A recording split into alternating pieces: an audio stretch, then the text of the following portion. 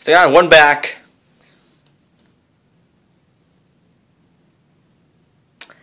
That's Granite Dust.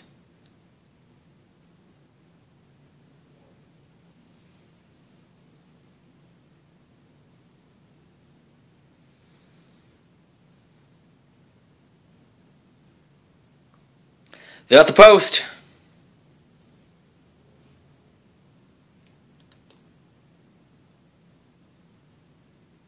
And they're off.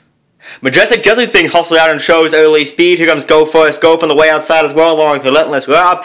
And it's going to be Go Forest Go to go down the chute early on. Majestic Desert on the outside, second back, third, here's front line, center, and then on the inside of Centaria. Little Cruiser's back, fourth, fifth, on the outside, Relentless Rob. Then it's two lengths back, and then it's Salem Harbor, sixth, Granite Dust is in seventh, Late Double Jack is eighth, ninth is Northern Ransom, 10th on the inside is Langley Field, along with Huhuela.